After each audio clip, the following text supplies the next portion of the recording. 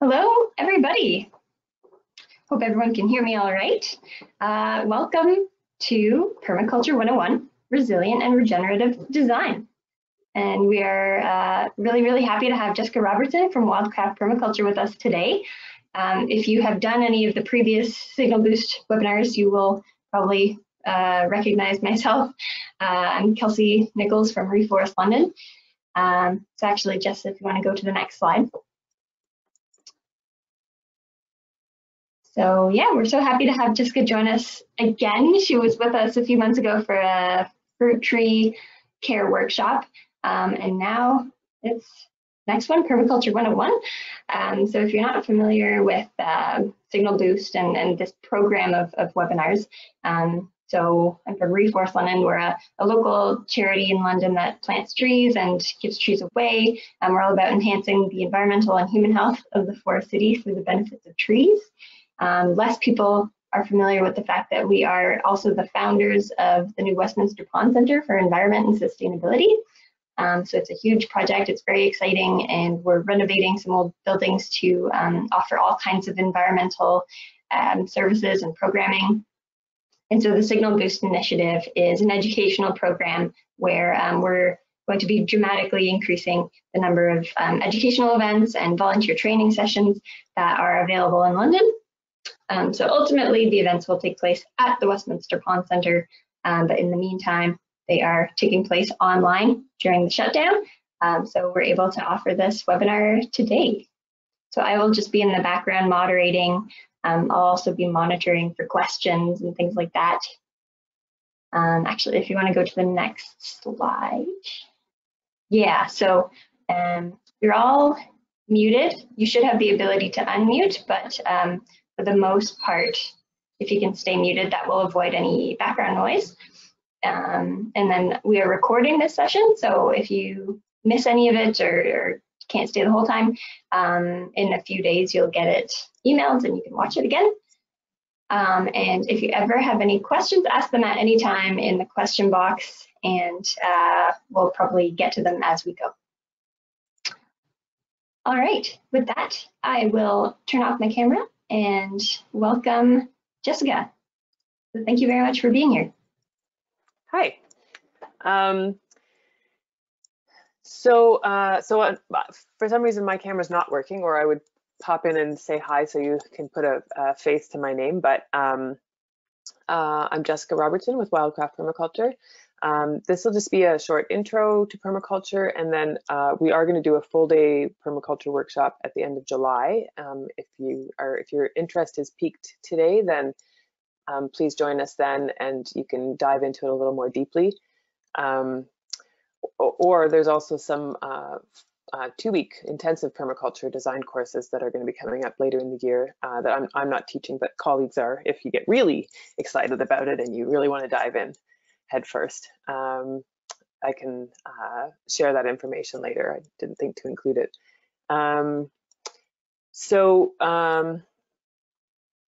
Permaculture got me really excited when I first learned about it because it is about taking responsibility for your own existence. And I had been in sustainability work and that mindset and world for a long time, but there was always a lot of blame and, well, I'm doing my part and other people aren't. I like this, one of my colleagues, when I worked for an architecture firm in Edmonton for a while, and one of my colleagues brought me this cartoon one day, Dogbert the Green Consultant, about how you have to make other people sacrifice to save the earth. But the thing is, it's not about sacrifice at all. It's not about making other people sacrifice or about sacrificing things yourself. There's an abundance of things that we actually need on this planet. We have to prioritize needs versus wants. And we can all thrive and have other beings, other creatures that live on the earth thrive as well with us if we just arrange things the right way. So permaculture is really about taking responsibility for your own existence, working on your own house and garden first, and then sharing that with others and kind of leading by example and just having an abundance mentality and instead of a scarcity mentality, and that scarcity mentality is often it drives fear and separation from others, whereas an abundance mentality drives community and sharing of resources, and that's the direction we need to go in. And I think, you know, with the crisis that we're having right now, I've been really impressed at how, for the most part, there is that that community has really pulled together and is sharing resources and helping each other out and doing groceries for each other and checking in on each other, sharing plants and teachings and things like that. So yeah, amidst hardship, sometimes we see what we're really made of, and I think we're doing a pretty good job. We need to keep this momentum going and keep going in that direction, and not slip into where some other countries have gone with the fear and separation that's been happening.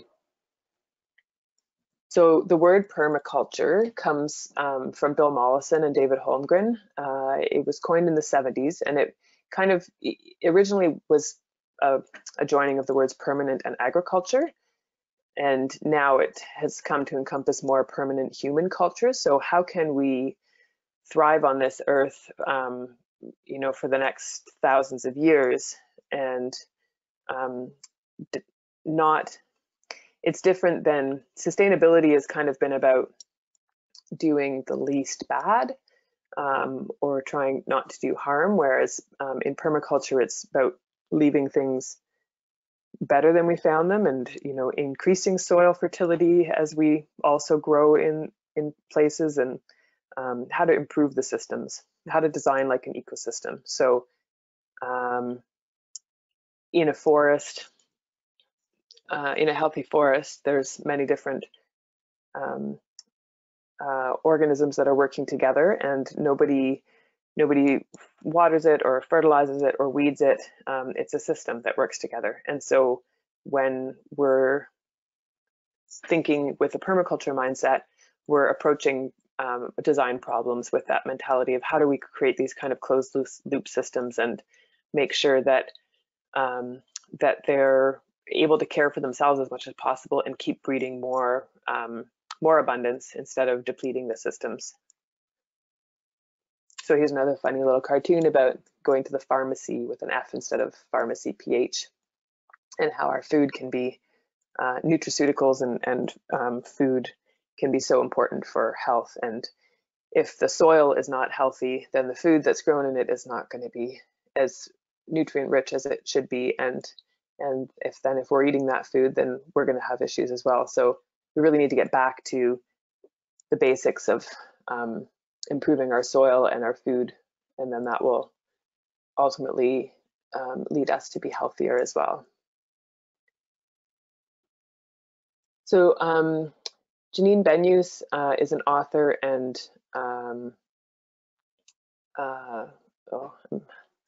she, this is a quote of hers: "After 3.8 billion years of research and development, failures are fossils, and what surrounds us is the secret to survival." So, you know, it's that looking at nature as it has tried many different options along the way, and it has, through trial and error, has found the best systems for going forward, and things that have survived and traits that have survived and carried on to now are there for a reason, because they have helped those organisms survive in one way or another. So Janine Benyus is the head of the Biomimicry Institute, and they do some really cool work looking at natural systems and designing everything from like technology and materials to social systems. And they kind of but they always go back to nature and how evolution has solved different problems. That's where they start their questions. So the ethical framework of permaculture focuses on three things: earth care, people care, and fair share. So earth care is recognizing that the earth is the source of all life, and that we're not a part, we're part of it, we're not separate from it. So it's not nature is over there and people are here. We are nature. We are part of nature. We are all part of this system together. And so I think the problem, the way we've gotten to where we are now in society, is that we've created this separation between nature and us. And if we go back to that mentality of that we are one, it changes our attitude and our approach to things. And then people care is supporting each other to change to ways of living that don't harm ourselves or the planet, and develop healthy societies. And I talked about that a bit at the beginning, just that developing communities that are supportive and feeding each other to, keep growing and trying new things, and that we can boost each other up instead of being with that scarcity mindset and competing and having that fear of running out. And then fair share is placing limits on consumption, and that's limits on consumption of finite resources. So there are different kinds of resources. We don't have time to get into all of that in a 2-hour workshop, but looking at finite resources like oil, how do we limit the consumption of that and share what we have in an equitable and wise way and use it for the best use? Maybe driving vehicles around with it isn't the best use, but medical equipment is, or we need to prioritize what things are being used for, and make sure that everybody gets what they need to survive and be healthy.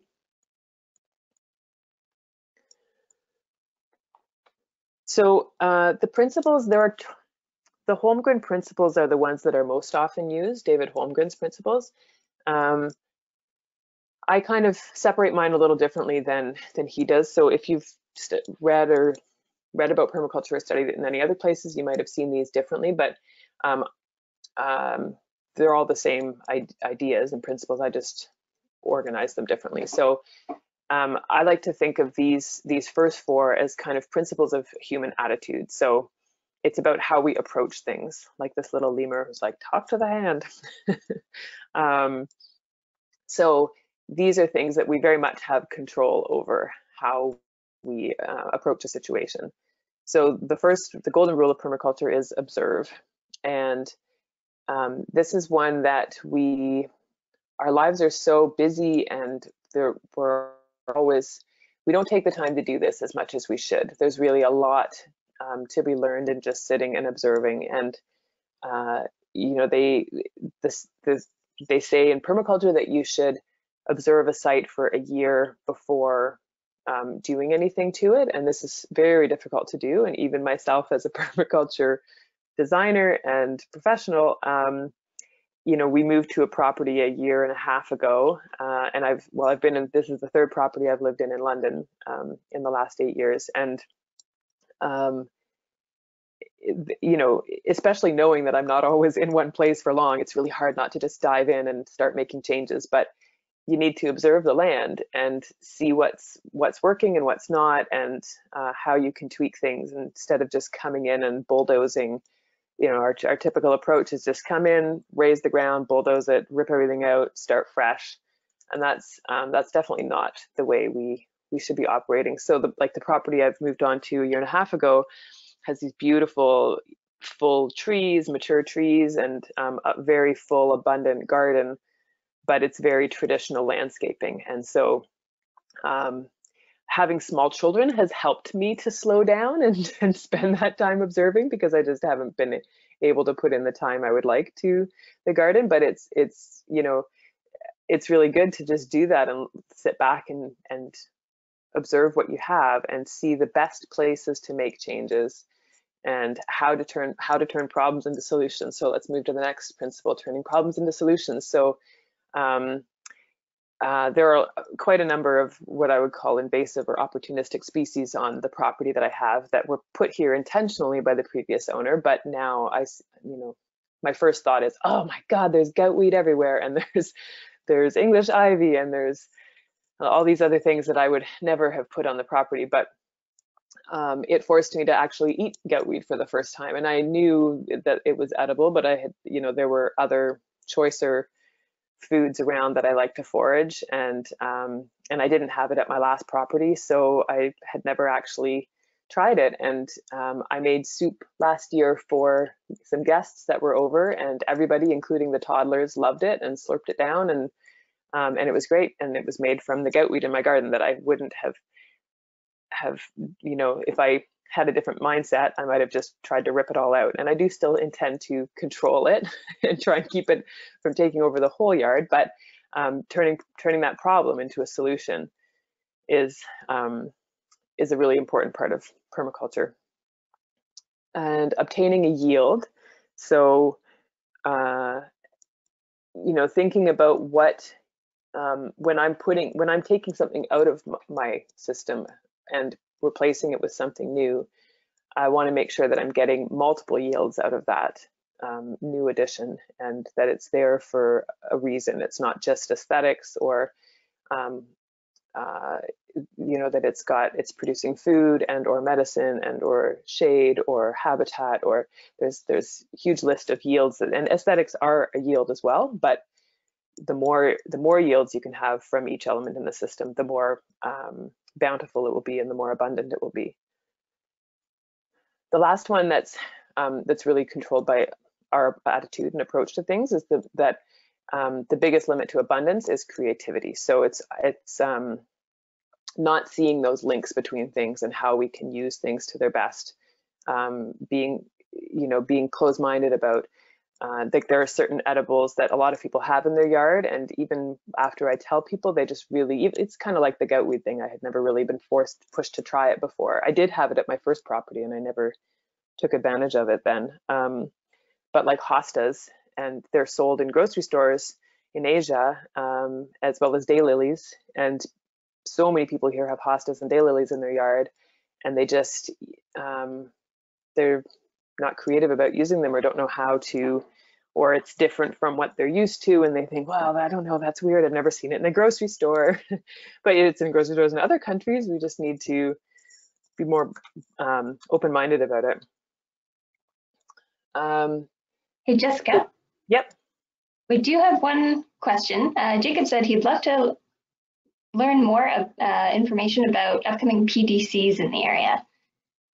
Okay, great. I'll touch on that at the end. Thanks for that. When we go over the workshops that are coming up through Signal Boost, I'll throw in some info about the PDC. Thanks. Great, thanks. And then after we finish these principles, I'll pause for some questions too, after we go through the natural system principles, because there's a fair bit of info to take in here. So these are principles of natural systems. This is how ecosystems work, how natural systems work, and we just, through observing them, we've learned these things, and we can apply these principles to the way we design systems as well. So connections, there's always, the web of life. You see that circle and all the lines between the animals and the elements in the system, and how many connections there are. So the more connections you can have between the elements in your system, the more resilient the system is, the more able it is to withstand shocks and changes. Catch and store energy and materials. So there is this, yes, nature's abundant and there's always this creation of abundance, but there's also entropy, and there is always a certain loss of energy in the system. And the more times we can use our energy or water or something in a site before it leaves our site, we're slowing down that entropy, and we're able to really get so much more out of the system by using something multiple times over. So for example, the rainwater coming down your roof, so catching it in a rain barrel, and then having that overflow from the rain barrel going into some sort of swale or natural watering system where it's just automatically going out into your garden beds and watering things. And then you've got that storage system as well. And then maybe you've got where you've got that overflow, you've got a little deeper pond area where you can have some different stuff happening there, and different things growing. And then once that fills up, maybe you've got a mushroom bed on the other side of that. So using that many times before it's ultimately allowed to leave your site. whether that's through evaporation or eventual runoff if you really have a lot. Each element performs multiple functions. So that rain barrel, for example, is an element in the system. That rain barrel could also be providing, some sort of trellis or growing medium for something. It could be providing shade if it's elevated and you've got some pressure that you want to. If it's elevated so you have pressure, then you can have some shade underneath it for growing things that need shade if you don't have a lot of shade in your yard. What else could we use it for?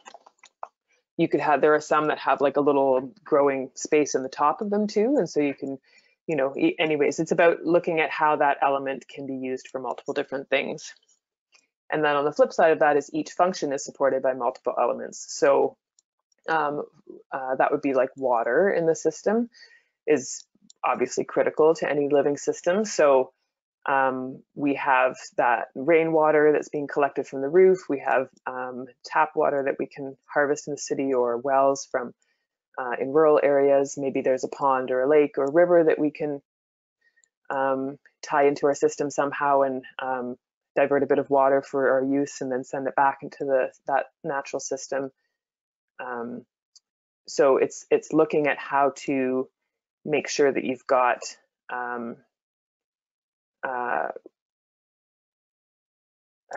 what's the word I'm looking for? Where you've got the same thing being supported. It makes it a more resilient system where you've got multiple backup systems basically. So if it doesn't rain for a while, you've got another source of water. Make the least change for the greatest effect. So this is about making sort of the KISS, keep it simple, stupid, keep it simple, stupid, get that mentality of just making these little simple changes to things and that they can actually have a big impact. So not going in and plowing up an area and tilling it and disturbing that soil, but just going in and maybe that's not a great example. Let me think again. Okay, so for example,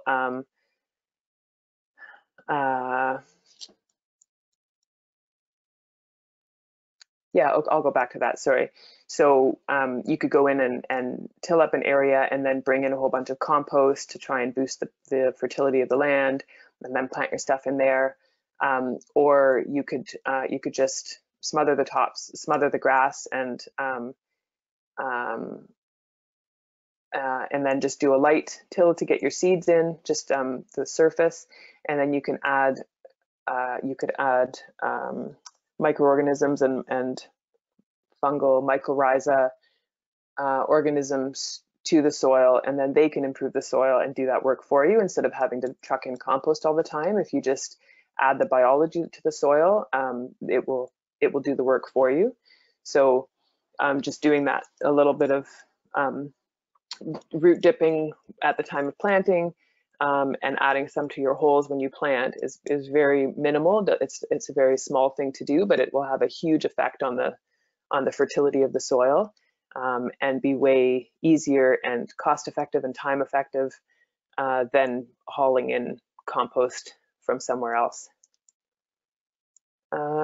Use small scale intensive systems. So this is kind of similar to the previous one, and looking at getting a lot of bang for your buck as well. So having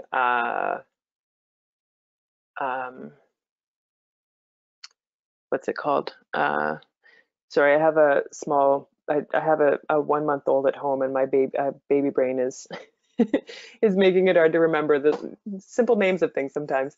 When you have it's not a greenhouse, it's a cold frame. That's what I'm looking for. So small scale intensive system. So a cold frame would be just putting like a plastic bottle or cloche or some old window frames around a small area of growing, and There's no technology at all. You're just creating a mini greenhouse that's very easy to move, operate, source, and creates a lot of a very different microclimate underneath it. And you can grow fairly intensively in that small space, just with very, very easy to source materials. Optimize edge. So in natural systems, places that have the edge between two ecozones is actually the most abundant place. That's where the most biodiversity is. So you can have, the deep rainforest or old growth forest obviously is very important and has very special biodiversity in there.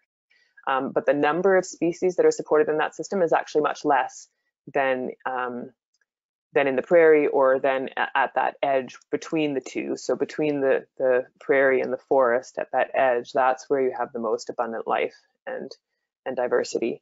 And like if you take a pond system, you could have 1,000-liter pond or whatever, a 10,000-liter pond that is a nice round circle, and then you can have the same volume of water, another 10,000-liter pond that has a crenellated edge, where it's not just a smooth circle on the edge. You've got kind of ins and outs. Let me try out my drawing tool. 1 second. So your pond edge is kind of like this instead of just round, and it's the same volume of water, but you have a lot more edge than you did before, and you'll have way more life supported in this system than you would in a system that's just a round edge. And then collaborate with succession. So natural systems have something called succession, where they go from where they evolve and the system changes over time. And typically in our region here, the succession moves towards forest. That's what most of this land wants to be, as a forest. And when we try and keep it as a lawn, where we have this nice pristine green turf grass with no diversity in it, no clover, no dandelions, no weeds, no creeping Charlie, no whatever stuff is creeping into our lawns that we are obsessed about removing for some reason, we're really holding back that succession. We're trying to keep it at a very primal state with very little diversity, and it's a lot of work to do. Whereas if we just let that go, it would eventually, other species would move in, and then some shrubs would start growing, and then some aspen and poplars and those primary succession plants would come, and sumac would come in probably, and they would then prepare the ground for other trees to come in down the road, and eventually it would just become a forest. And it would do that all alone with no help from us at all. In fact, pretty quickly, if we just stepped away from the system and let it go on its own. So when we're designing systems and we want to have them be productive but be low maintenance, if we're fighting that succession all the time, it's going to be a lot more work for us. So in permaculture, we try and design a system to be sort of in that middle state of succession somewhere, and because that's also very productive, just like the edge. So the old growth forest is not as productive. So we're aiming to kind of work with a middle succession ground where you have a fair bit of light still coming into the system. It's not all huge mature trees, because then there's less light and they're less productive. So that middle stage of growth is what we want for really abundant spaces. And some of it is, this goes back to mentality a little bit too, but letting go of our desire for things to be manicured and kept in these perfect clumps. Natural systems are not like that. You look at a meadow, and there's not, like a wildflower meadow, there's not a cluster of asters, New England asters over here, and a cluster of milkweed over here. And I mean, there's some of that, but they're very intermixed. And so part of, we'll get into this in one of the next slides about bias and sentiment and letting go of those and being able to just let plants move around the system and be where they want to be instead of trying to hold them back and keep them where we think they should be, but letting them tell us where they're happiest and where they want to grow.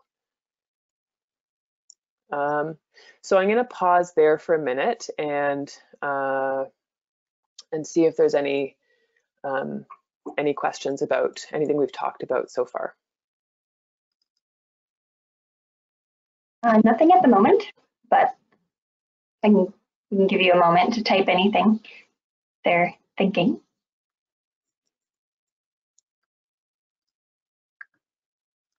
But, oh, someone has their hand up. Let's go check that out.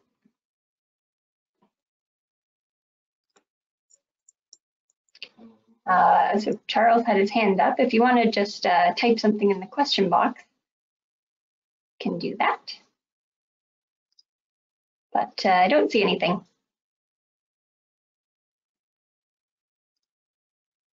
Okay. Oh,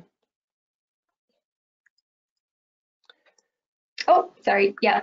Okay, a question has just come in. What are some good perennial plants that you recommend we get? Big, broad question. Some good perennial plants. Yeah, that is a big, broad question. So at the end of the webinar, we'll get into some techniques and tools that we use in permaculture, and one of them is guilds and one is food forests, and we're not going to get into a lot of detail in them, but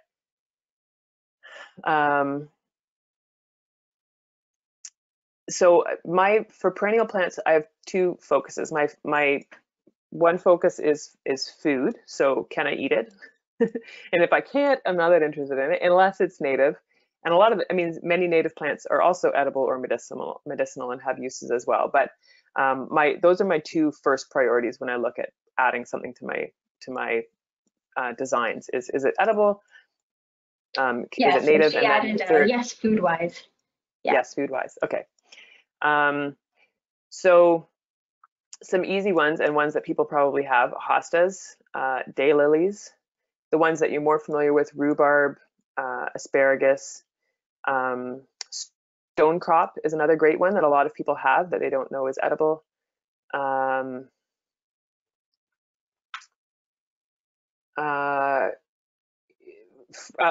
Obviously, like fruit and nut trees are usually the base of my designs. I kind of start by looking at how many of those I can squeeze in and then working around them. So fruit and nut trees, berry bushes, that's like currants, gooseberries, haskap's, raspberries, and then the supporting plants for those, and we'll get into that when we talk about guilds. But yeah, those are some of the main plants I would start with, and herbs, of course. Like there's lots of great herbs. They're good ground cover. They're good supporting plants. They're edible.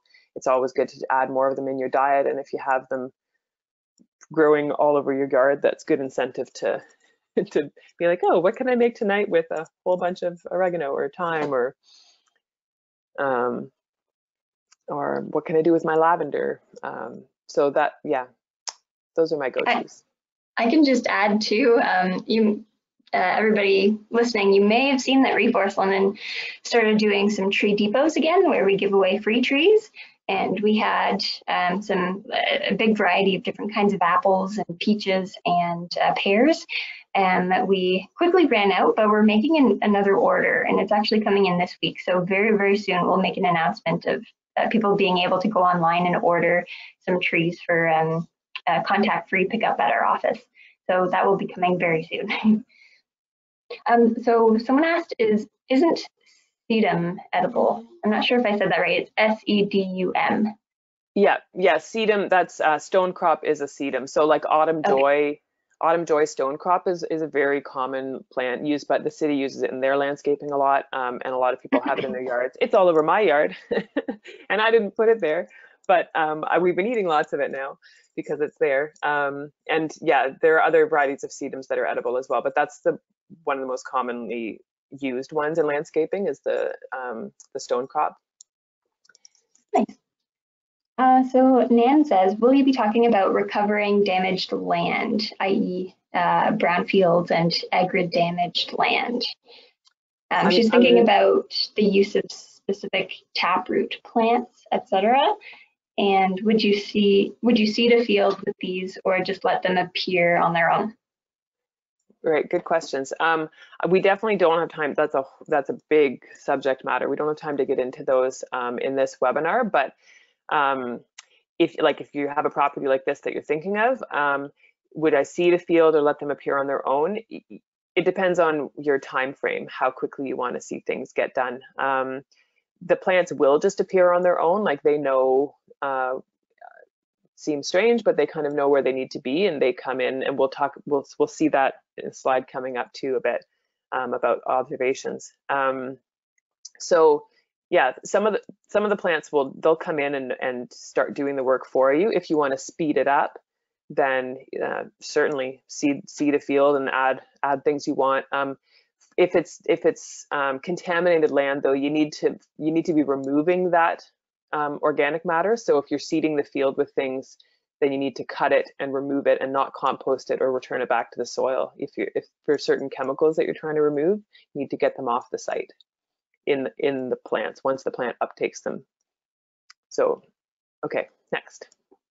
Okay, Jacob says, curious about hostas and daylilies as edibles. So I believe you started to mention that. So I guess he wanted a bit more information. Yeah.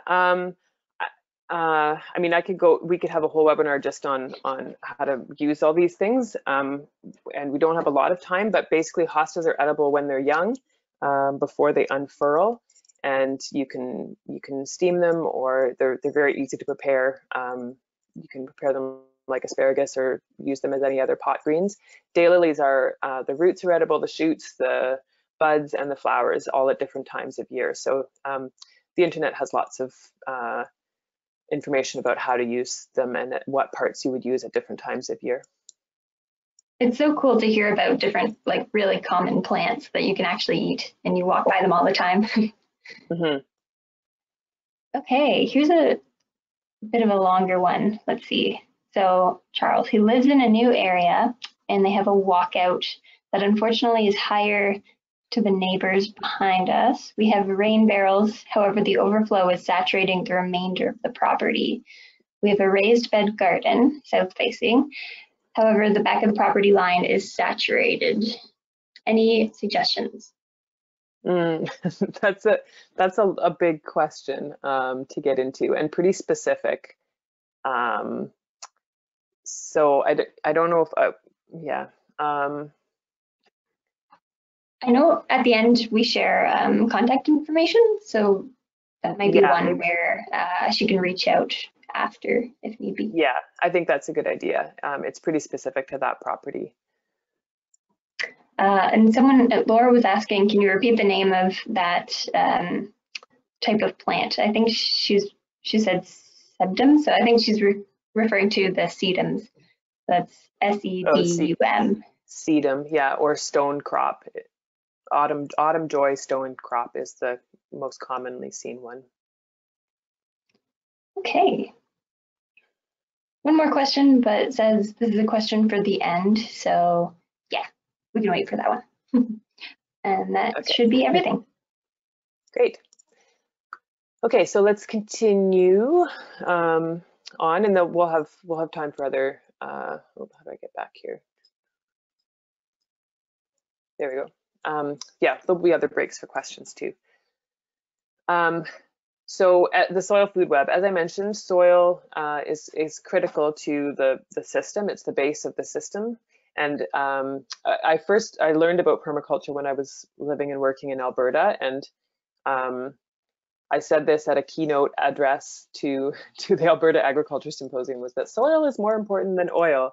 And they were agriculturalists, so they all agreed with me, but it's a controversial thing to say in Alberta, of all places, but it's totally true. And this is really, it is a finite resource, and we don't think of it as such, but it is, and we're losing tons of topsoil every year, and we really need to change our growing practices to stop that, and also to start using the soil as a carbon sink, because it can be a huge tool in combating climate change. and like we could sink tons of carbon into the soil if we just increase the organic matter in it and let it hold it down there and cycle it through plants. So 1 teaspoon of soil, 1 teaspoon of healthy soil has 1 billion bacteria, which includes 20 to 30,000 different species, which is crazy to even, we don't even know what they all are. Several yards of fungal hypha. Fungal hypha is like the little threads that the fungus puts out. If you ever break into a compost pile or lift up a log and you see those white threads kind of running through stuff, that's the fungal hypha. Several thousand protozoa and a few dozen nematodes. And every time we till the soil or break it up, we're killing those organisms. And then there's this huge release of nutrients. And so we see this spike in growth, but then we've lost that life that's going to keep cycling those nutrients because it gets released when they die, and then there's no the cycle. The soil food web is broken, and the next organisms can't uptake that nutrients. Like typically what happens is an organism dies and then the next organism eats it, and then something eats that, and then that dies, and then it goes in the cycle. When you break up the soil, you're breaking up that cycle and you're releasing the nutrients quickly, but then they're lost from the system. So then you need to start adding compost and fertilizers and stuff. So one of the first things to do is learn about no-till gardening and organic practices to maintain a healthy soil food web. And I never plant anything without adding a little boost of mycorrhiza and healthy organisms. And there are products that you can use to help you do this. What's the name of the? Well, MYKE. Mike is one product. Sorry, I'm just gonna. Mike Grow is a mycorrhizal inoculant. There's another one that just a second, I'm having a mummy brain again and can't remember the name of it.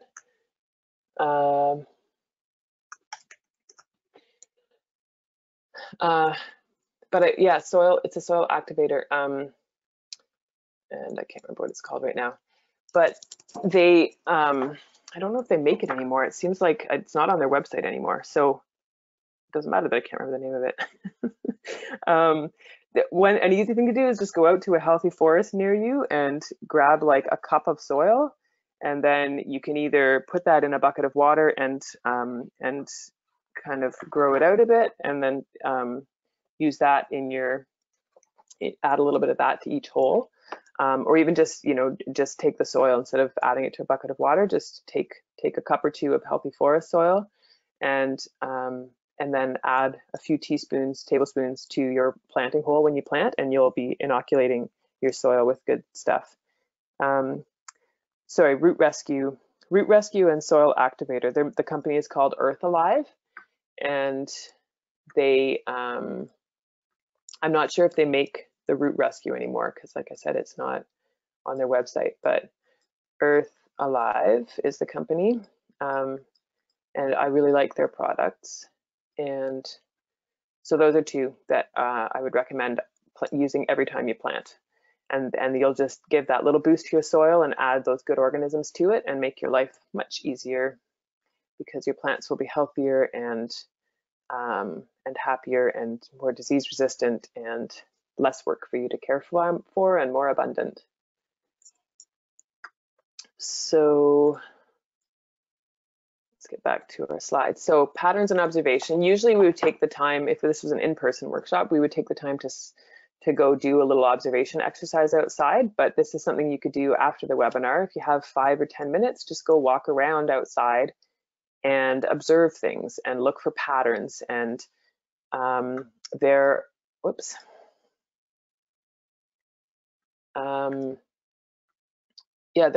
are patterns everywhere around us. Spirals, nets, branching patterns, circles, waves, lobes, fractals. There's patterns everywhere. And once you start seeing them, then you can start thinking about why and how and what is it teaching us. And so this slide shows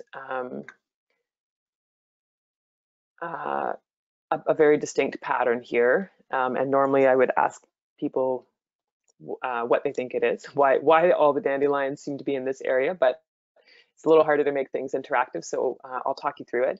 But you can see there's dandelions everywhere, but there's definitely a concentration of them here. And this is where there's an old driveway. So the soil is very compacted and nutrient poor. And the dandelions are a taprooted plant. And somebody asked a question about whether to let plants come in naturally or seed an area if you're trying to remediate it. Here's a good example of the plants coming in and doing their job. They know what needs to be done to heal the soil here. And so there's dandelions here. I would bet there's also probably a lot of burdock and some other taprooted plants that have come in here. And they are trying to heal this soil by breaking up the compaction and adding organic matter and adding certain nutrients. So dandelions can also be a sign of low calcium. If there's low calcium in an area, then they're one of the plants that will do all right and be able to help bring that calcium back into the system. So there's tons that we can observe from plants, and even like what weeds are growing in a certain area can be an indication of what's wrong with that soil and how. And so if you correct that problem, then often those weeds will actually just disappear on their own because their job is done there. They'll move on to work elsewhere.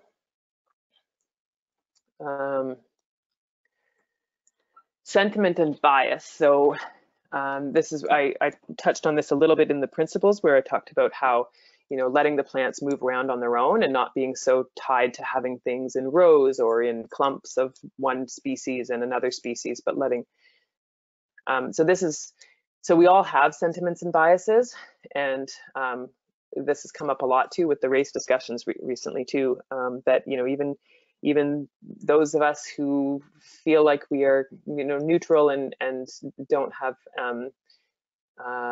any racist tendencies, that we still have biases. And so being aware of them is the first step. And then you can either accept them and just say, well, I have a sentiment towards flushing toilets and I'm not going to use a composting toilet because I think it's disgusting, and I like flushing. I don't care if I'm flushing perfectly good tap water, potable water down the drain. We have the luxury of doing that here. We're not in a developing country, blah, blah, blah. You can hold that sentiment and just be like, I'm not going to let go of it. Or you can say, well, geez, why am I so fixed on using potable water to flush my toilet? Maybe I really like flushing toilets. Maybe it doesn't have to be potable water, and I could, I'm not ready to use a composting toilet, but maybe I could somehow set up a system to use my rainwater.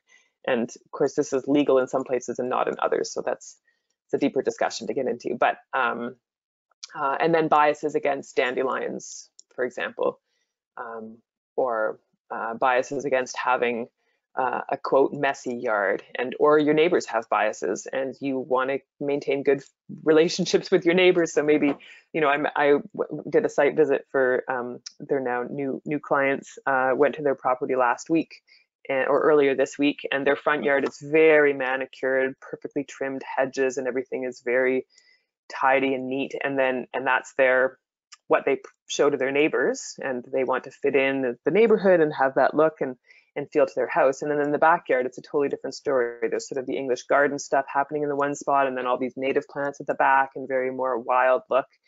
And so, we have to work with the biases around us as well, not just our own, but at least be aware of them. Okay, poll time.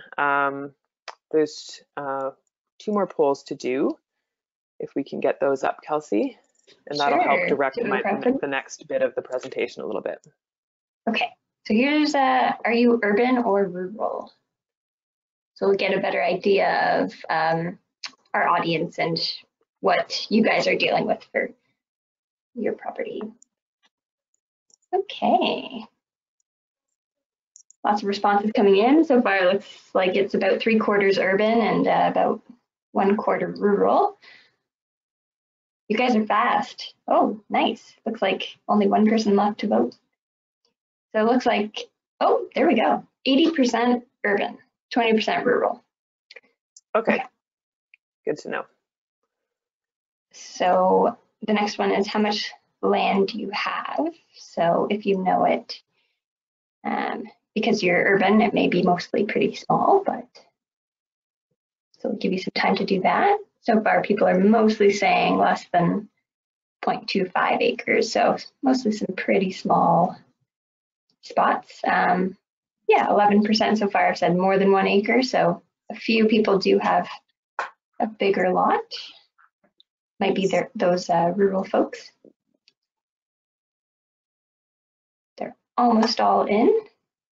Hey, you guys are good. Okay, so the final results are 52% said less than 0.25 acres, 36% said 0.25 to half an acre, 4% said 0.5 to 1, and then 8% said more than 1 acre.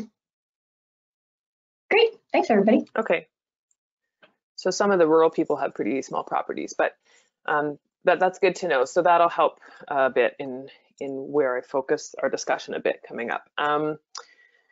So I can add to somebody put in the question box that they have 100 acres. So we've got one person dealing with lots of land. That's great. Lots of opportunity. And if you need some help with design, give me a call. Okay, so zones.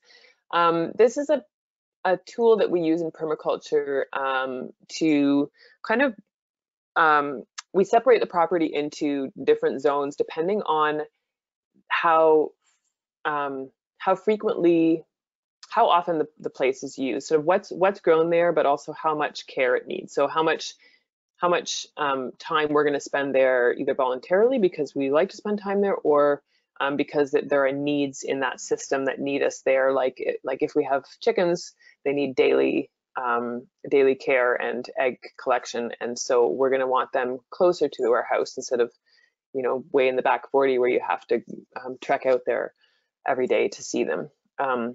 So in an urban area with a small yard, you might not have room for all of these zones, but I'll just go through them here, and then you'll probably just be focusing on zone 1, 2, maybe zone 3 in an urban yard. But if you can, it's always nice to have a bit of zone 5. So zone 1 requires frequent visits for observation or work, like a hen house, seedlings, kitchen herbs, things that you're going to be using daily or need daily care. Zone 2 is less intensively managed, like you might still have vegetable crops there, but they're your main crop. They're not tomatoes that need watering and babying every day. They might be squash or grains or things that you can kind of plant and more or less leave to tend to themselves. A more intensively managed orchard. Zone 3 would be a farm zone if you have commercial crops and animals. Large-scale water storage, like ponds or dams. If you have 100 acres, you can do that. Not if you're on a quarter of an acre or less.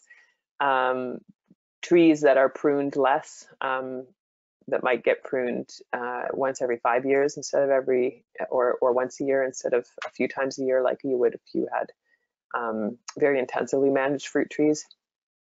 Zone 4 is almost forest or wilderness, but is managed a bit for wild gathering of food and fuel and things like that.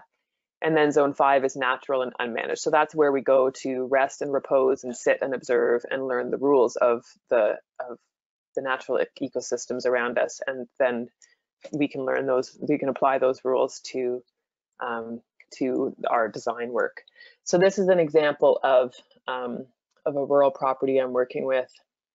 And this is just some basic zone layout that we've done. So the purple is zone 1. This is living in social space, daily needs, daily food production, intensive production, and this property there, they also produce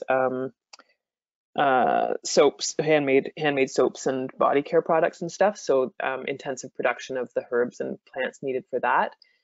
And so the house is under this block here. Can you, Kelsey, can you see my cursor when I'm moving the hand around? Yes, I can. Okay. Or we can. Okay. This is where that zone 1 stuff would be taking place.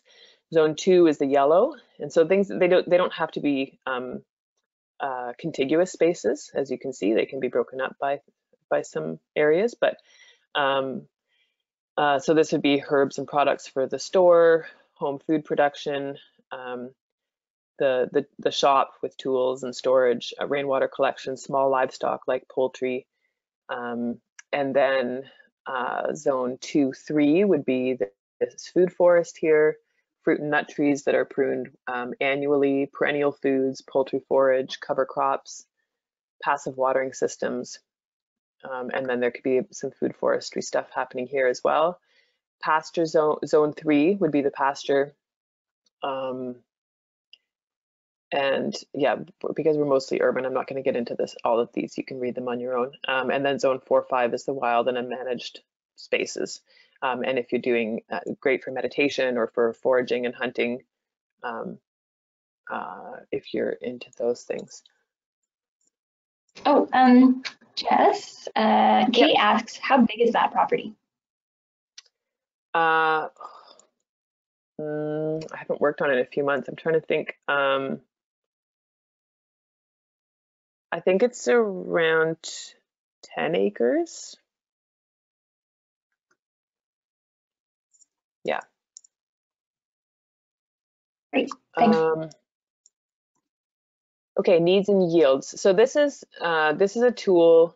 A needs and yields analysis is a tool that we use in permaculture and can really help you figure out by looking at the elements on your property and placing them in relation to each other so that they can interact better, so that there's more of those connections, and so that maybe what one element is producing is maybe the need of another element. So the yield of one element in the system might be the need of another element in the system, and so if you can place them in close proximity to each other, then it just makes everything that much easier to manage and care for, or things maybe there's even no human intervention needed for the products of one system to become the inputs of the next.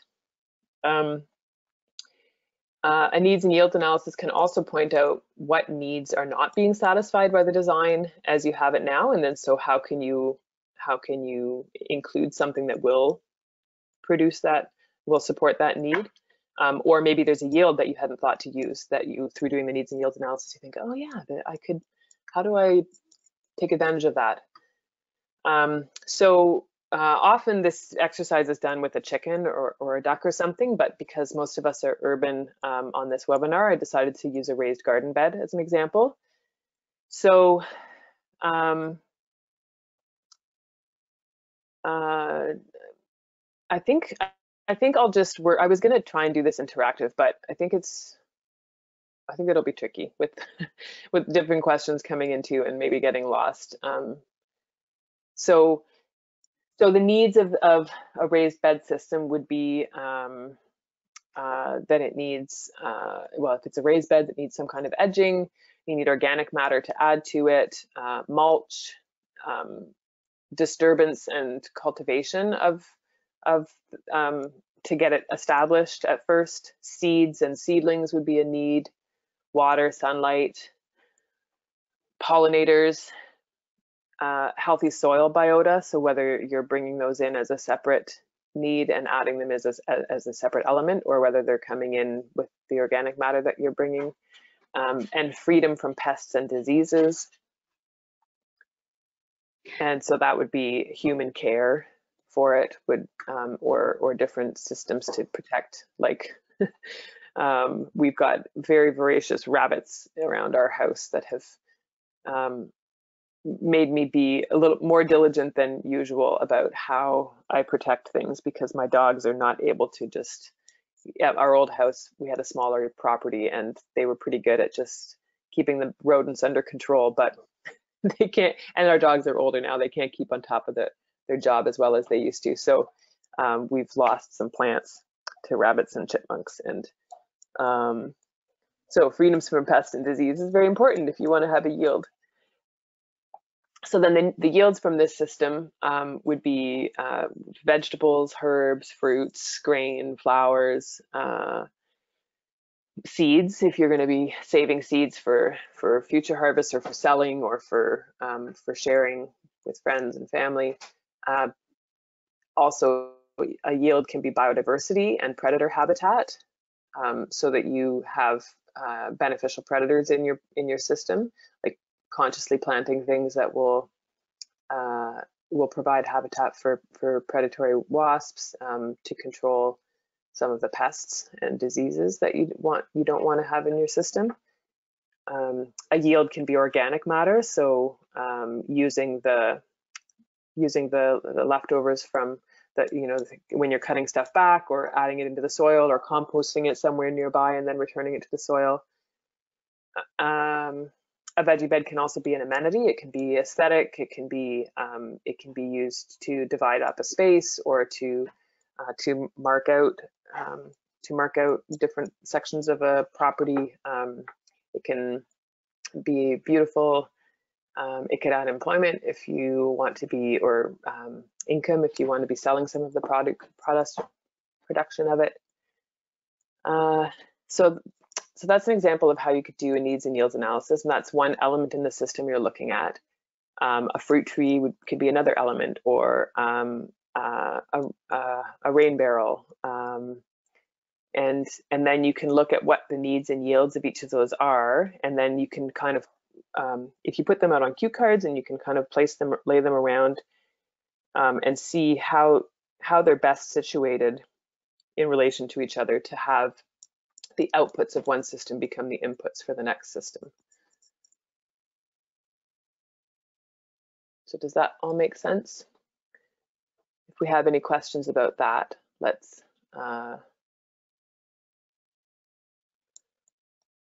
Someone just commented, rabbit pie, problem to food. Yes, the problem is the solution. Mm-hmm. I have thought about that and joked about that. My 7-year-old and 3-year-old are not so keen on it. I've never actually tried rabbit, but I know it was my opa's favorite meat. He really liked rabbit meat, so maybe one day I'll get there, but I have to get the kids on board first, or trick them. I also want to add, we're a reasonably somewhat small group, so I'm thinking if anybody wants to say something but would rather say it out loud, if you find that easier, if you click the button that makes your hand raised, I think we're fine to do that. It helps to make it a little bit more back and forth, sure, and engaged, so I'd be fine with that. Okay, yep, me too. And oh yeah, so Nan, she's the one that said rabbit pie. She says no pressure treated wood for raised gardens. Yes, that's a good point. I would definitely not use, well, if you're going to be harvesting food from them, no, do not use pressure treated wood. You would use cedar or some other hardwood if you can't afford cedar. Okay, that's it for now. Actually, we had a question earlier that I should go back to. What's the best way to know or figure out what's missing in our soil? And so what toxins are in it, and what levels would be too high? And this is from Laura. She also said that she has an orchard. She's the one with the large property. Okay, great. Well, especially for toxins and stuff, the best thing to do is send in soil samples to A&L Laboratories in London. I'll write that, A&L Laboratories. So they have a bunch of different soil tests that you can have done. Some of them are just looking at the nutrient levels, and some of them will look at all those, lead levels and any contaminants, petrochemicals and things. So that's a good place to start. And then there's also, if you want to, it's great to know, obviously great to know what toxins are in your soil. Also good to know where you stand in terms of your nutrient levels. But sometimes those don't always tell you, like there can be very high calcium levels, but they might not be being taken up by the plants. And if you don't have the right soil biology. So this is a colleague of mine, Dr. She's in Quebec, but you can send her soil samples, and she will look specifically at the soil biology. So she will analyze, you know, how many, the nematodes that are there and whether they're beneficial or predatory, and how many, what your fungal health is like, if you have mycorrhiza in the soil or not, and bacteria, with the beneficial or problematic bacteria, and if there's enough. And so she's working on this project in Downsview with me, and we're using cover crops and compost tea sprays and stuff to remediate the soil biology over the next few years to prep it for intensive agriculture. So yeah, they're kind of different. This is the traditional approach, is just to look at your, you know, nitrogen, potassium, phosphorus, but that really doesn't tell you enough. And what you should be focusing on is the soil biology. If you get the soil biology right, they can make use of the minerals that are there much more effectively. So Nan has asked if these resources are on the resource handout, or if they possibly could be added. They could be added. I don't think they're there yet. No, some of them I'm just thinking of as I go through the workshop. Oh yeah, I should have included this. So yeah, so, I can. Oh, sorry. Go ahead. Yeah, I can add those and send out another one. You can email it out, right, Kelsey? Yeah, in the follow-up email, we'll send the recording and a few like links to other things, so we can make a point to add it in there. Just in case anyone hasn't noticed too, there's 3 handout documents in the menu where it says handouts, so you can download those, just in case anyone hasn't seen it. Okay. Okay, that's it for now. Okay.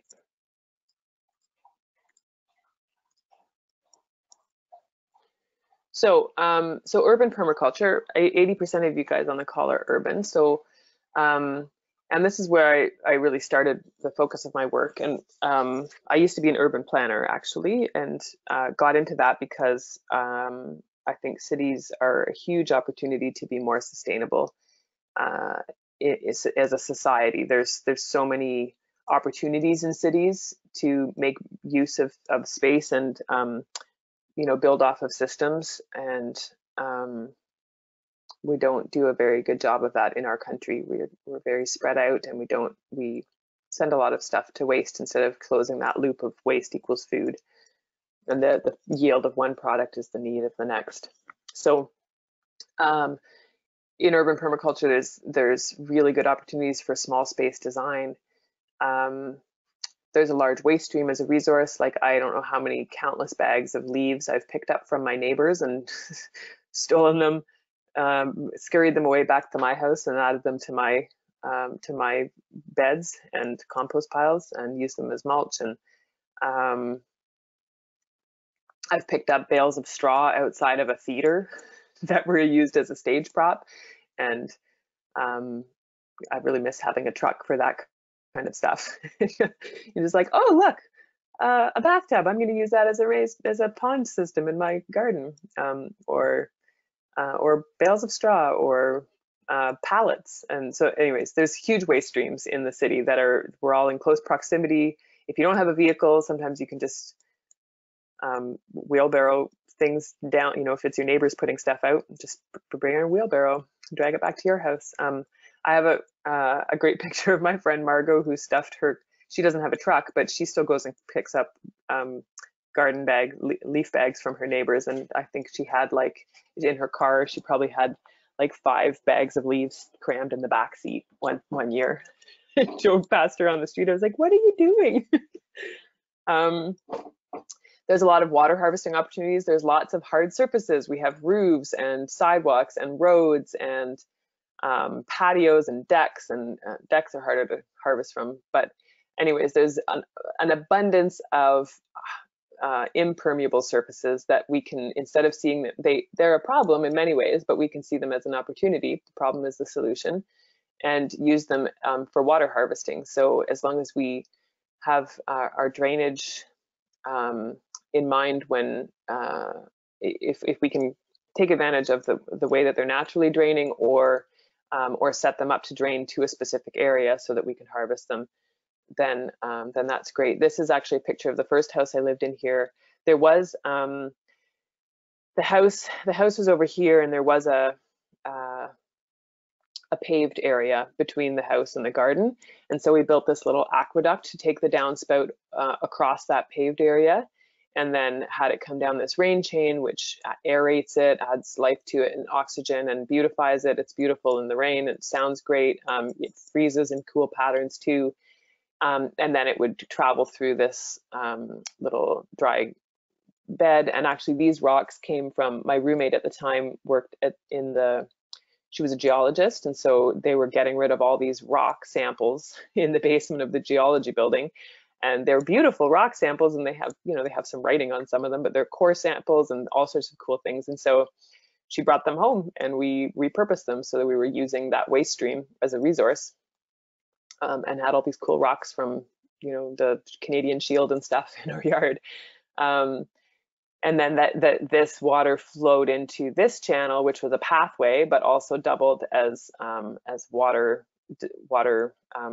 harvesting, and took that water out into the yard and automatically watered these beds on the side of the path. So there's also a multitude of microclimates. So you have mature trees with shade, and you have sunny areas, and you have buildings that are the south side or the west side of a building that are going to be very hot, and like a brick building or stone will hold that heat and create a microclimate. Or you could have the north side that will be shadier, and protected areas that are protected from the wind. So you have a lot of microclimates to work with. There's a lot of human resources too. So friends and neighbors, volunteers, people who want to learn permaculture. We used to do 1 or 2 a year permablitzes, where if I had a client who we would do the design, and then instead of having me do the installation work or them doing it themselves, we would host a permablitz, and volunteers would come and spend the day and get free lunch and beverages, learn permaculture, help get the everything set up and installed for the design, and then they would have this great functioning permaculture system. And there's community. There's I should add these to the resource page too. There's some good Facebook. I know not everybody's on Facebook, but there's some good Facebook pages for the local community of those that are in London. There's Urban Permaculture London is run by my friend Becky Ellis. There's Forage City London. I'm writing them down as I'm saying them on my own notes. Forage City London. There's Fuel is the Friends of Urban Agriculture London. So you have people in community, like-minded community. It's easier to find people that think like you in an urban area sometimes than in a rural area, especially if you're on the outside, not in the mainstream of society. So those are all great resources in the city. Great. So I think we'll do another, I'll try and keep this next bit to a half hour, and then we'll leave 15 minutes for questions. I'm going to go through a few practical techniques, because this is just an intro workshop, so I'm not going to have time to get into a lot of detail, but these are some things that you can take away from this and go home and start applying. But I want to preface it by saying that permaculture isn't these things. It's not herb spirals. It's not food forests. Permaculture is a way of thinking and approaching design. It can be used for designing monetary systems. It can be used for social systems. It can be used for gardens and plants, but that's not all it is. It's about how we think about problems and design solutions for them. And so these are some techniques that we can use, but they need to be applied to the right problem. So sheet mulch is great for a small area. It's not great if you're trying to take over an acre or 2 acres of land and convert it into something else. It's just way too intensive in terms of labor and materials to sheet mulch a large area. It's not going to be effective. So, you know, and another example is swales. Swales are a water harvesting tool that if some of you have done any research on permaculture, you might have come across some stuff about swales. I do use them in urban areas, and I've used them in rural areas for sure as well. But I had clients in Manitoba who had taken a workshop and a permaculture workshop with Jeff Lawton, and learned all about swales. And he's a permaculturist from Australia, a big name in permaculture. But swales are very important where he works in arid regions in the Middle East and in Australia. And they thought they needed swales in their property that they bought in Manitoba that was fully wooded and bush lot and had a very high water table. So they're not blanket solutions, they're not blanket tools to just apply wherever. You need to look at what you're trying to solve, what problem you're trying to solve, and the best way to meet it. So swales are great for certain applications, but not everywhere. Same with sheet mulching, same with herb spirals. So all of these things, take them with a grain of salt, understand the principles of them, and think about whether they're actually what you need in your system. Sheet mulch, and you do have a handout that's like a one-pager on how to do like the bomb-proof sheet mulch. I often don't follow all the steps on that sheet mulch, or all the layers, I should say. The steps are important, but having all those layers are not as critical. But the idea is that, so turf grass is very non-biodiverse and non-productive. There's not much yield from it. A good way to take over the area without killing that soil biology is to sheet mulch it. So typically we would go in, most people would go in and get sod cutters, cut out the sod, and then till the soil. You've just removed organic matter and then destroyed all the life in the soil that is going to help keep it healthy and fertile. So with sheet mulching, instead we smother that organic matter, the green turf grass that's there, we smother it and kill it and turn it into organic matter that's going to go back into the soil and feed those organisms that are still there and healthy and thriving because we haven't tilled the soil. So you're covering the soil with cardboard, newspaper, things to kill off that grass, and then you can put compost on top, topsoil, whatever you.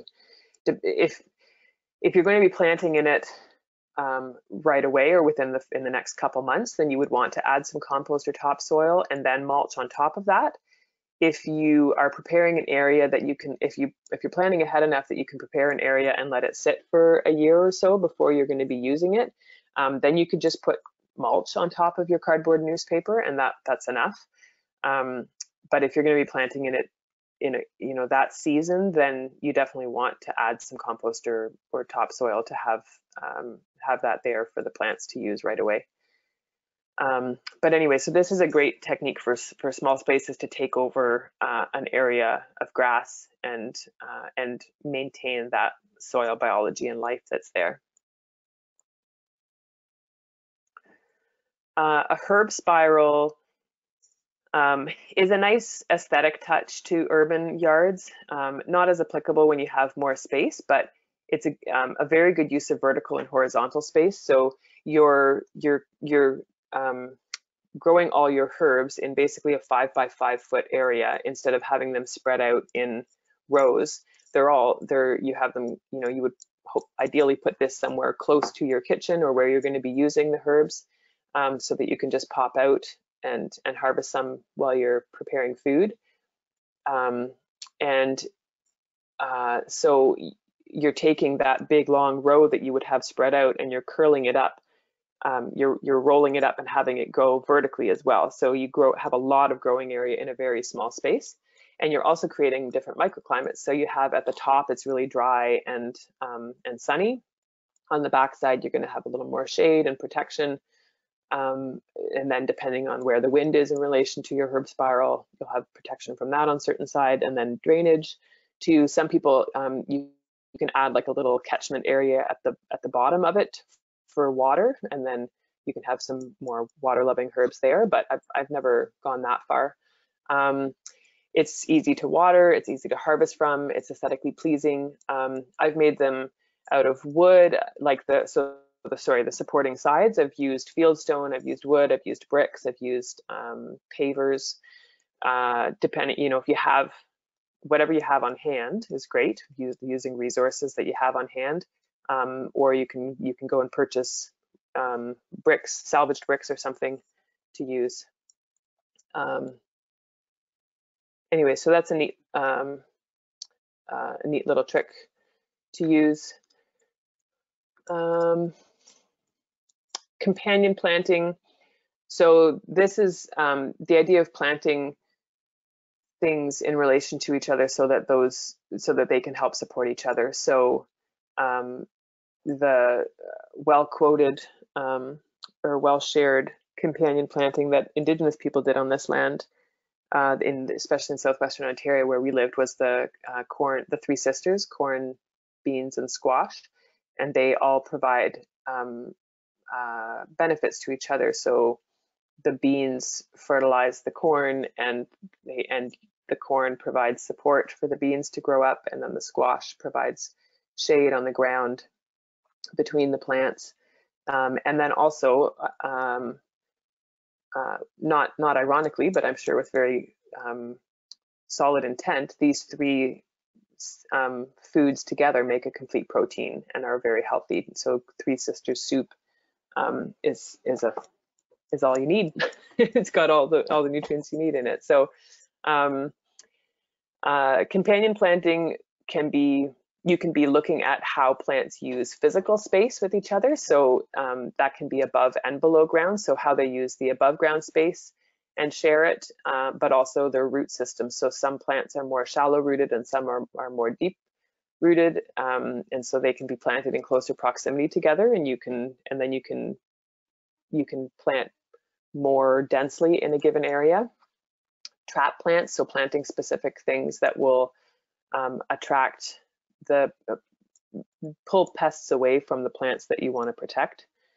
You can plant aromatic herbs and things like that will repel insects or disguise plants. So alliums like garlic and chives are good to have around because they might, the bug, a predator pest might be flying along like looking for your apple tree, and then all of a sudden they can't smell the apple anymore. They can just smell chives or garlic, and they get kind of lost and confused, and they can't find your plant anymore.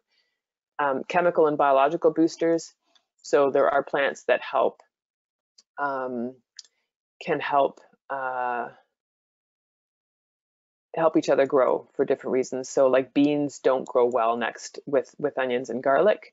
Tomatoes do better when they're planted with parsley and chives. And you can use marigolds as well, or nasturtiums, to help tomatoes be healthy. Alley cropping is where you're planting nitrogen fixers in between. This is kind of getting into like using shrubs and trees a bit with veggie crops, but you could also use you could do it on a smaller scale and have rows of clover and things in between your vegetables. So guilds, this is taking companion planting to the next level, where we're really putting all of these things in place in a small area. So usually there's a central element in a guild, like an apple tree or like a fruit or nut tree, and then you have different plants that are used to help keep that tree healthy and boost its immune system and help it be more productive as well. So grass suppressing bulbs can be planted around the edges to keep the grass out. Grass, a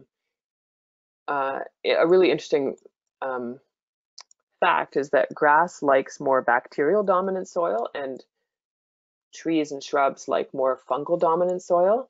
So keeping the grass out isn't just you know, for aesthetics or for the root zone or for so that you can have these other plants around the base of the tree. It's actually much easy. The grass is trying to keep the soil bacterial dominant and the tree is trying to make it fungal dominant. So they're competing with each other. So having grass around the base of your tree is stressful for the tree. They're trying to do different things to the soil. So if you can keep the grass away from your root zone, the tree will be much happier and healthier. So then you can have like insect and bird attractors, plants that will attract beneficial insects and birds to control pests. You can have specific plants that you can chop down for mulch, like comfrey or rhubarb, where they're very productive and they can be cut back a couple times a year. And then instead of hauling that off to a compost pile and then bringing it back after it's decomposed, you can just chop and drop and lay all that stuff down right under the base of your fruit tree, and it just decomposes on site and saves you work, and you're using that yield right on site and placing those elements like in the needs and yields analysis, right, where we've got the output of one system is the input for the next, and the closer they are to each other, the less work there is for you. Then also nutrient accumulators. So there's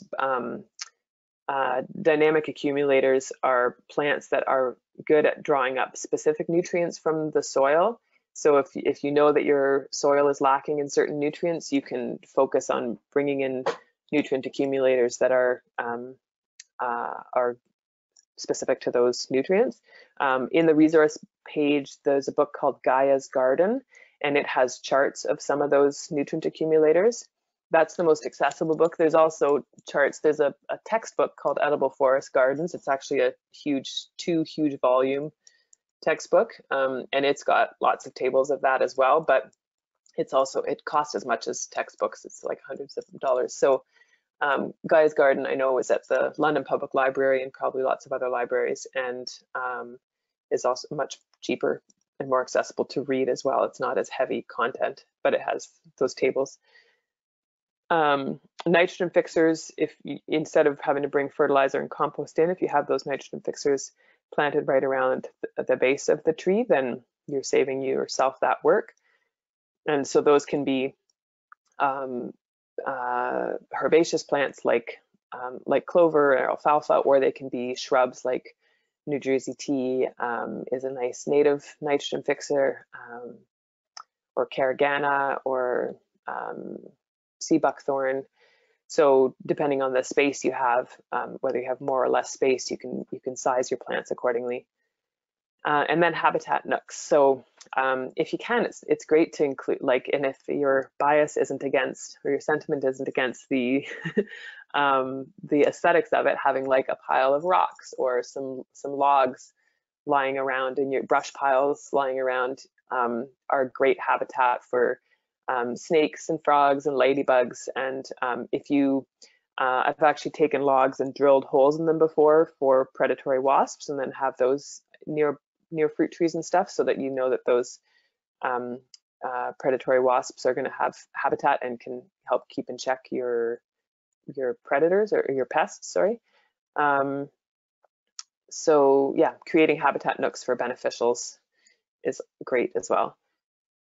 And then food forests take this to the next level. So here you have multiple guilds that are all kind of working together and creating a food forest. So this, I mean, in a very small property, you could call it a food forest if you want, if you have 2 or 3 fruit trees maybe, but really it's not. It's more like 3 different guilds. But I don't know at what size threshold it becomes a food forest, but it's larger scale. And so you're using the vertical and horizontal space very well as having things come into production at different times. So temporal space is also something to consider. So when I'm designing a food forest, I'm also thinking of having yield from late May, early June to the end of October, November. So making sure that you have something that's productive at all times of year. So making use of temporal space. There are 7 layers in a food forest. These mimic natural forests. So in a healthy forest, we have an overstory, an understory, a shrub layer, a herbaceous layer, a root zone, vines, and then also the mycelium layer. And so if we're trying to work with succession and reduce the input that we need to keep a system healthy, we want to recreate those 7 layers and create that stage of succession where we have all these layers of a forest, but that they're also all producing something for us. And we'll get in the full day workshop, we'll get into these 7 layers in more detail and what kinds of things you could include in all of them. And so you can have this like in the picture on the slide, where you've got kind of these guilds that are all going to join together eventually and become a food forest. And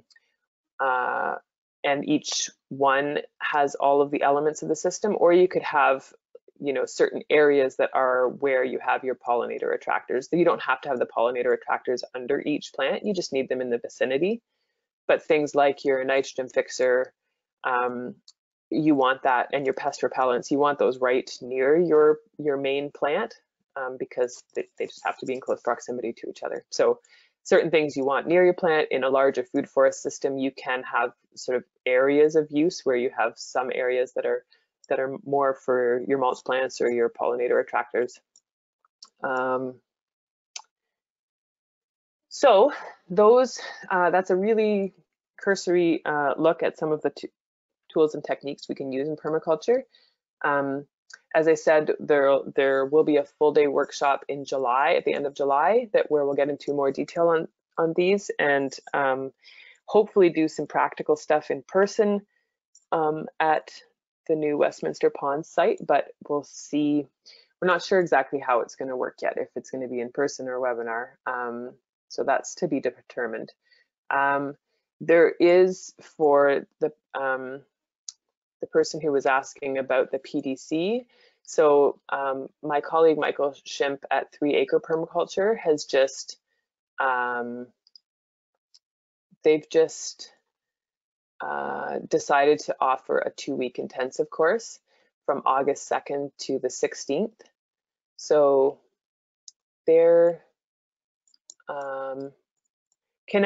Kelsey, can everybody see the questions, or is it just you and I that can see the questions? I believe it's just us. Yeah. Okay.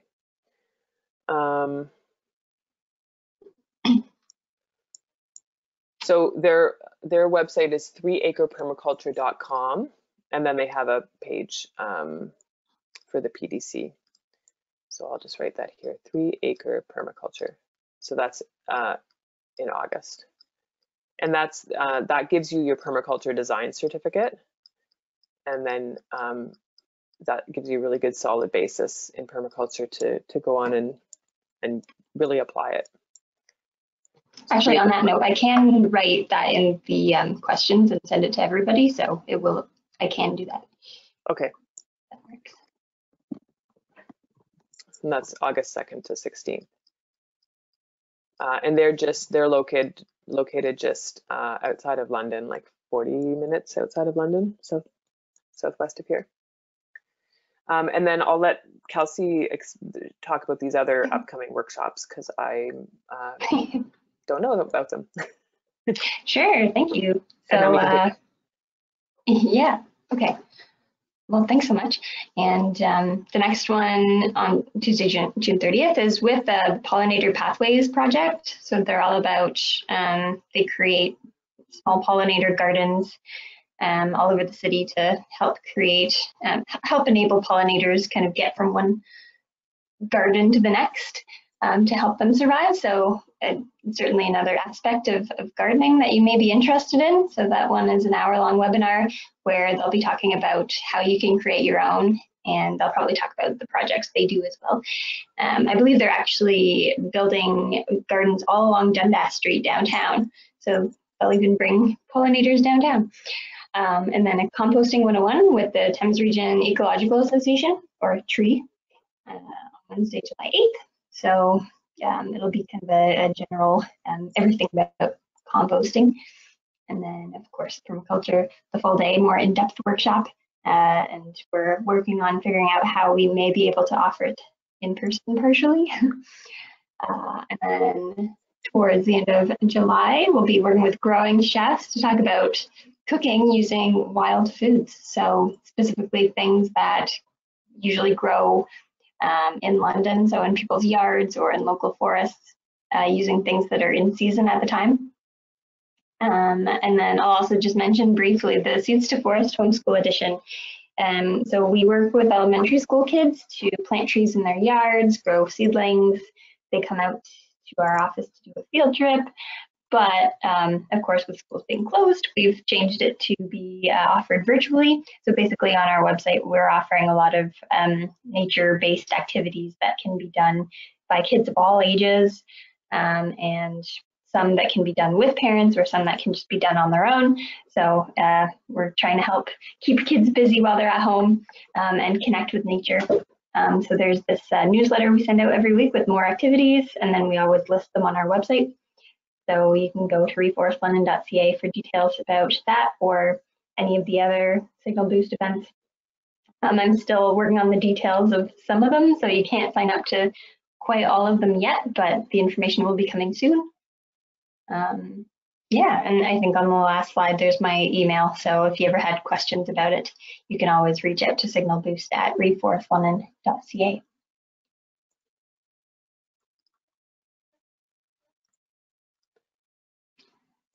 Yeah, so that's about it for that. There's been a few questions coming in, a few really nice comments too, actually.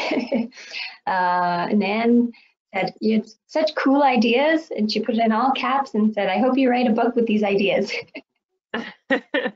Maybe one day. I feel like I still have a lot to learn, so I'm still reading other people's books. I guess that's always the way it should be, but. How many years of experience do you have now doing all this stuff between the urban planning and the permaculture? Well, the permaculture, when did I,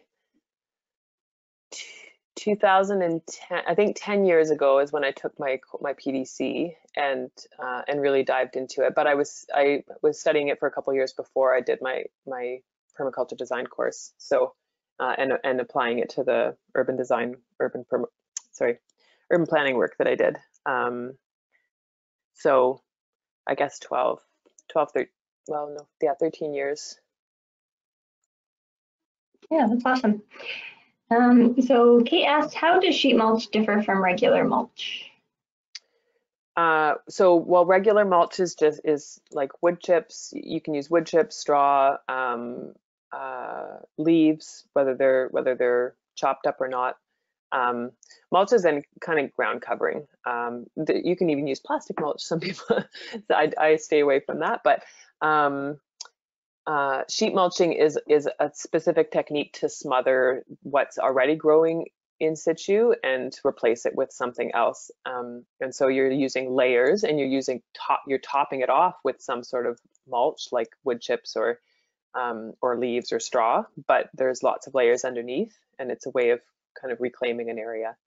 And on that note, quickly, there are different, if you're purchasing mulch from a landscape company or landscape provider, that like you can get black mulch or red mulch, cedar mulch, there's all different kinds. And yet aesthetics, is more important to some people than others. But if for functionality and cost effectiveness, I always, unless the client really requests something else and is adamant about it, I just use standard forest mulch or utility mulch. It's the cheapest mulch that those places sell, and it's a mix of different hardwoods and things. It's not. It's got the more diversity you have in the mulch with the different species that are in it, the more diversity it'll bring to the soil. So it's better for your pocketbook, but it's also going to be actually a better mulch. It's not going to look as pretty maybe, but depending on what your needs and yields are for your system, what your biases and sentiments are, I would just go with the cheapest utility mulch. Nice. I'm going to comment that the sheet mulch is a great use for Amazon Prime boxes. There you go. Yeah, people probably have a lot of those lying around. Lindsay asks, what size of holes do you need to drill for predatory wasps? Well, again, diversity is always great. There's lots of different species of wasps, predatory wasps. So usually you want them to be 4 to 6 inches deep. And then the size of the holes, you can do anywhere from 1/8 of an inch to 5/16 of an inch, or 3 to 8 millimeters. And that gives you, that'll attract or provide opportunities for different species of insects.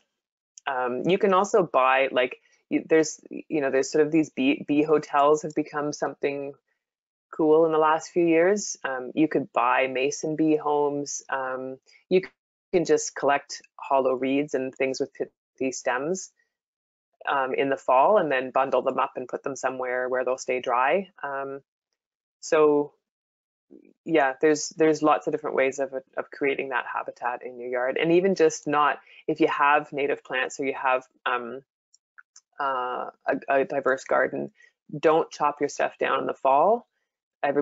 People like to do a lot of garden tidy up in the fall, but it's really horrible for your insect populations.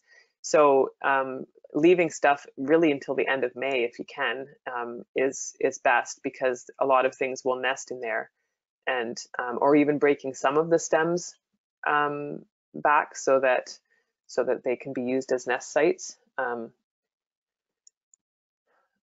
leaving them laying on the ground so that they're not carried off and put in a composter somewhere or put on the curb and taken away.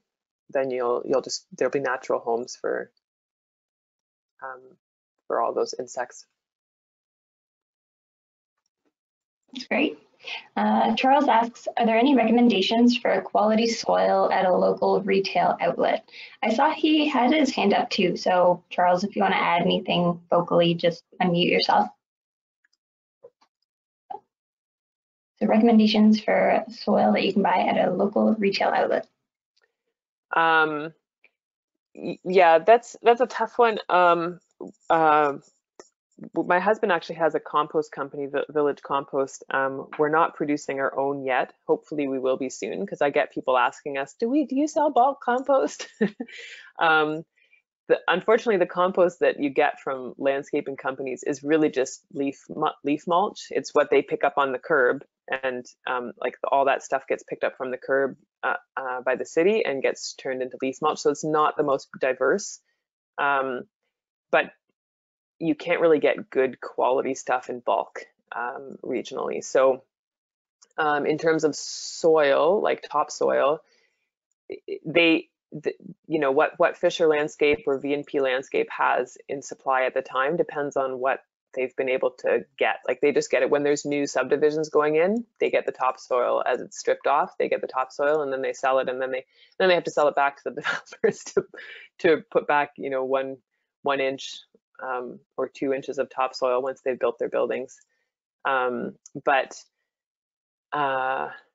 Yeah, those places all have pretty comparable stuff, and you can get a 2-way mix or a 3-way mix, depending on what your soil is. If you have a more clay heavy soil, I would go with a 3-way mix. If you have a sandier soil, go with a 2-way mix. Or if you want just compost, you can certainly buy their compost in bulk. It's better than none, but it's just leaf mulch. So if you have a smaller area, I would get like bags of sheep manure or vermicompost if you can. Actually, vermicompost is great if you can make a compost tea out of it and then spread that over a much larger area, and you can get more use out of the bag, because those are pretty expensive. Vermicompost is pretty expensive to buy a bag of it, but you can stretch it out by making it into a tea and then spraying it or watering with it instead of using it dry.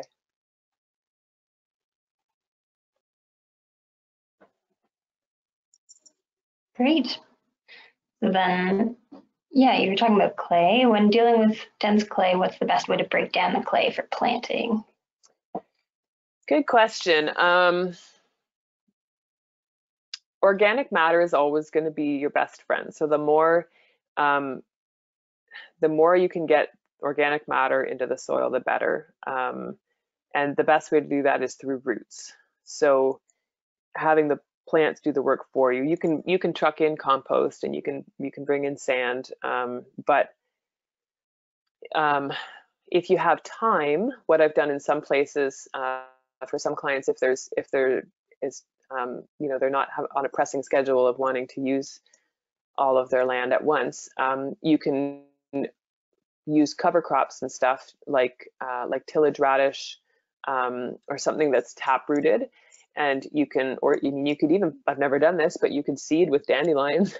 You could get dandelions and burdock and plant them or seed them in your property, and they'll get that root down into the clay, and then chop them back a couple times a year. Every time you chop the top of a plant, it sheds the same amount of root. So then it'll grow back. And so pulsing it like that is a great way to get lots of root growth, and then but letting it grow tall enough that the roots are going deep. If you cut them back too frequently, like we do with our turf grass, then the roots are really shallow. So you need to let the plant mature enough that its roots get really deep. But then when you cut the top back, it'll shed the roots as well. And then you have that big plug of organic matter going down into the soil that brings air and water. So I have seeded with like tillage radish before, and then that is supposed to winter kill. It doesn't always with our winters anymore, but or you can just cut it back and then overseed with something else. Adding things like clover and stuff too that are more nitrogen fixers will help.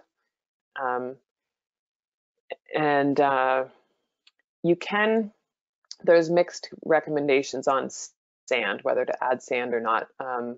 There are two respected plant people that I know that do have layered sand, just layered it on top of their clay, and then they let the soil biology bring it up and down, not trying to till it in or mix it, but just layering it on top and then letting the worms and the little critters in there kind of mix it in slowly over time.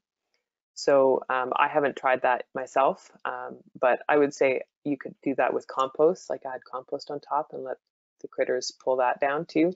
Lots of steal the leaves from your neighbors and lay them down thickly in the fall and let them break down. Once you get your soil biology going, you'll see the difference. Like those leaves will be gone by spring. All the biology there will just gobble them up and turn them into nice, healthy soil.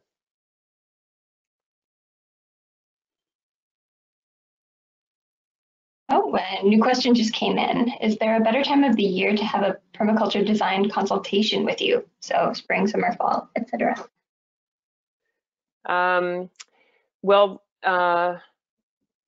Yeah, typically in the fall or winter is a good time to start planning for spring.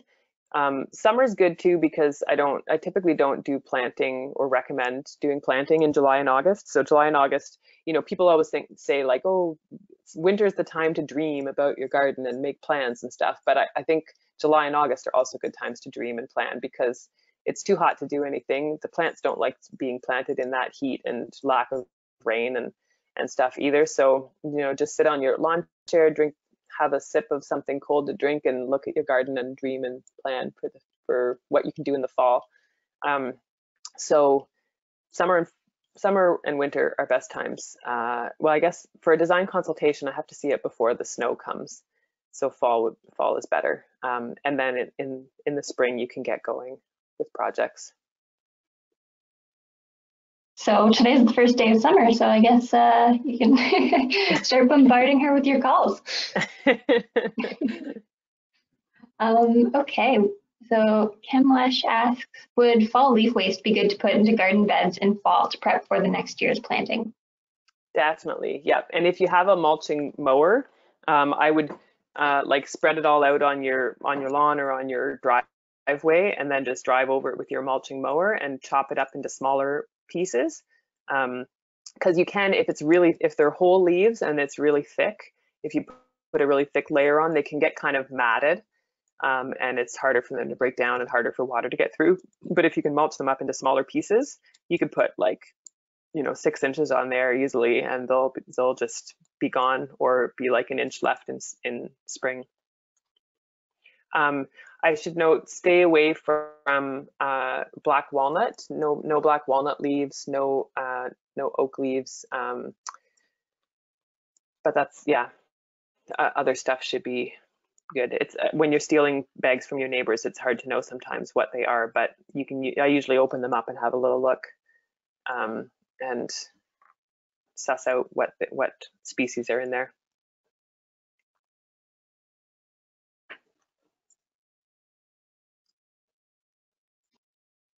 Oh, a couple of other questions. What's the costing structure of the services that you offer? Oh, it varies. The lowest point of entry, well, is taking a free webinar with Forest London and learning it yourself.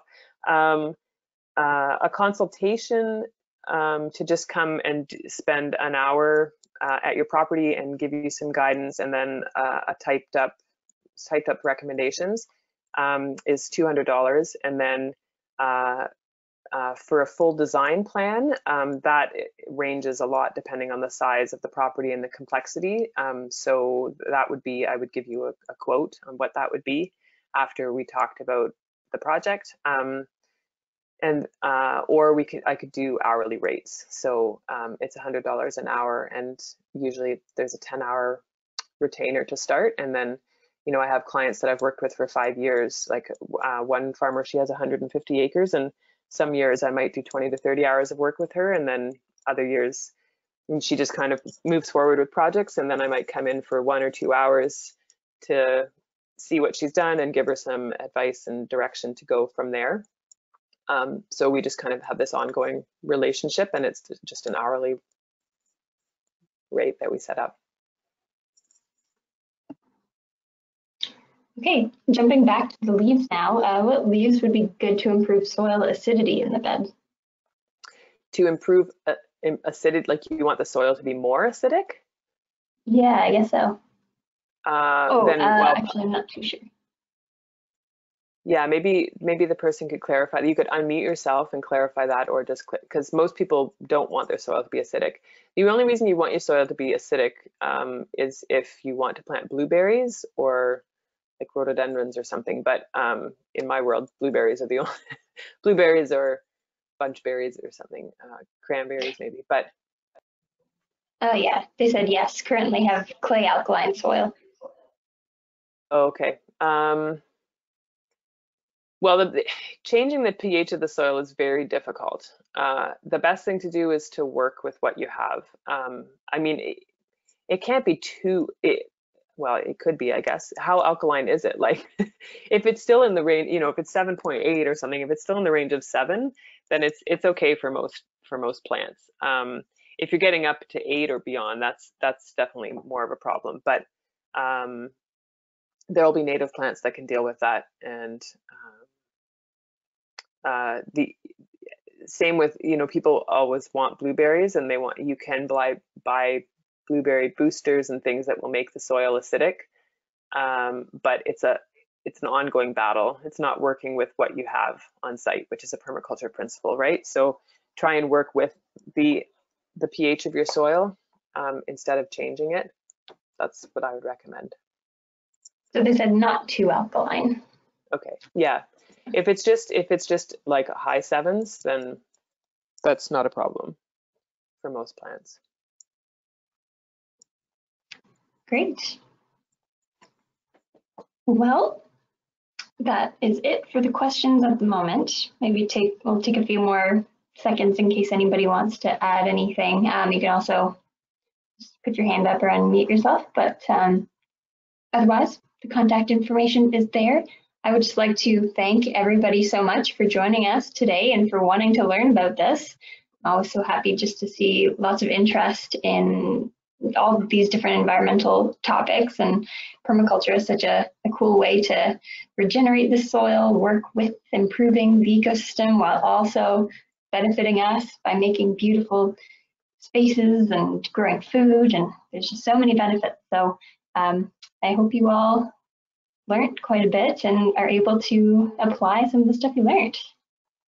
So thanks for all these messages coming in. Some people are saying thank you, and not a problem. And thanks so much again to Jessica. And I should definitely add that this event was sponsored by the Ontario Trillium Foundation. Great, thanks everybody for joining us on this beautiful morning. And now you can go out and do that observation exercise in your yard or nearby if you don't have your own property yet. And yeah, actually, I should add that one more thing. There are, especially if you don't have your own property, there are some public food forests in London that you can get involved with. But really, anybody can get involved with them, and we need more help with them. So the main one that would be that's really open to the public is called the West Lions Food Forest, and it's in West Lions Park, and where the Kinsman Arena is. And every Thursday morning, there's a group that goes there and weeds and waters and kind of takes care of things and helps the plants get established. So if you're wanting to learn more and get involved and meet some people in the community, that's a great place to go and soon be able to harvest stuff from there too. So I'll add that a link to that in the updated resource page. That's awesome. Thanks. So once again, you can click on those handouts now and download them, but we'll also attach them with all the added things in an email coming out probably on Monday. All right. Well, with that, thanks again. And yeah, like she said, go out and enjoy the day. Oh, another question came in for anyone who's still here. Also, your husband's composting business. So someone's asking about that. Sure, it's called Village Compost. He doesn't have a website yet, but you can contact him through me. But really, he just picks up from commercial properties at the moment. We're not into residential yet. So like daycares, restaurants, like long-term care facility, things like that. So it's more for commercial composting at the moment. It gets picked up and then brought to a facility and composted, and hopefully we'll eventually get some land and produce compost ourselves, and then there will be a place to get bulk good quality compost. Okay, she asked if you could add it to the resource list. I guess at this time it might just be the name. Yeah, she's like, great. So okay, there is a Facebook page that I very loosely manage for him because he's not on Facebook. So, but I'll add that to the resource page. Thank you. All right. Well, with that, I think I will stop broadcasting. Once again, you'll get the recording, and have a great day.